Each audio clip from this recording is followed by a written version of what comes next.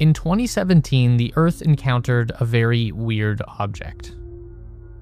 We didn't know it at the time, but our planet had been visited by something that had come from deep in the void of outer space, from another star.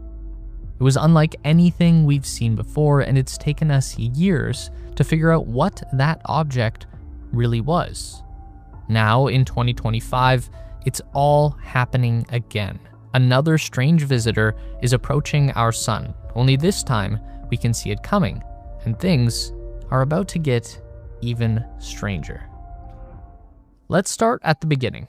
This is Oumuamua. It's the first interstellar object ever detected, meaning that it came from another star. Then it spent millions of years traveling through space on its way to encounter our own solar system.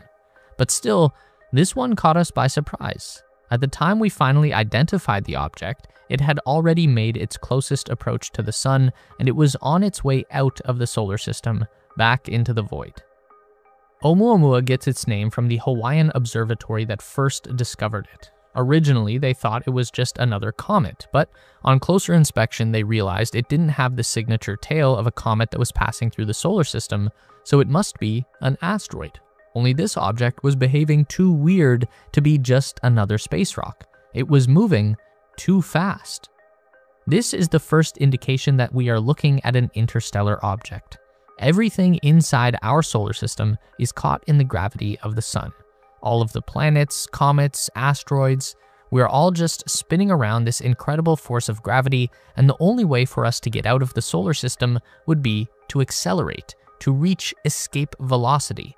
That depends on how close you are to the sun, but from the Earth, escape velocity would be about 42 kilometers per second.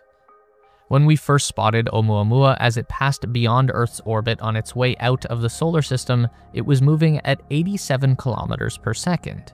Way too fast to be caught by the sun's gravity. That's what we call a hyperbolic trajectory. And what's really interesting is that before Oumuamua passed by the Earth, it flew so close to the sun that it was actually inside the orbit of Mercury. And what's more interesting is that such a close encounter with a powerful force of gravity should have slowed the object down. But what we observed was that as Oumuamua moved away from the sun, it actually accelerated out of the solar system. This is where the name Oumuamua comes from. In the Hawaiian language, it means the first to reach out or the first distant messenger. Typically, we condense the translation to just mean scout. So we've got layers of weirdness here, and this is just scratching the surface. If the object in question was just an interstellar asteroid, aka a rock, then its movement should be governed by the laws of physics, and physics says that passing by the sun would have slowed it down. So if that didn't happen, then it means some other force coming from inside the object itself had to have acted to change its velocity. That means it is physically impossible for this object to just be a rock. It has to be something else. And the next level of weirdness is that not only was Oumuamua traveling through space in a way that we've never seen before, it also looked really strange while doing it. When we try and make an image of something in outer space, all we really have to go on is the amount of sunlight being reflected off of it. Giant bodies like Saturn and Jupiter reflect a giant amount of light, and that allows us to see them clearly even though they are really far away. But when it comes to something relatively small like an asteroid, all we see is the faint little blip of light reflecting off that object. Most asteroids are not very reflective because they are just rocks, and they are mostly round in shape, so we expect to see a relatively consistent and dim reflection. Oumuamua did something unexpected. For one, it's a very bright object, highly reflective, indicating that it's probably not made of rock. And thing two, as we observed this light in the sky, it was not consistent.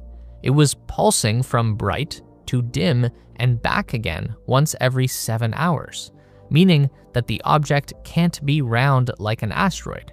We are seeing a long side and a short side. This led astronomers to the unlikely conclusion that the object was probably long and narrow, like a cigar, and it was slowly tumbling end over end as it moved through space. Although this could also be explained by an object that was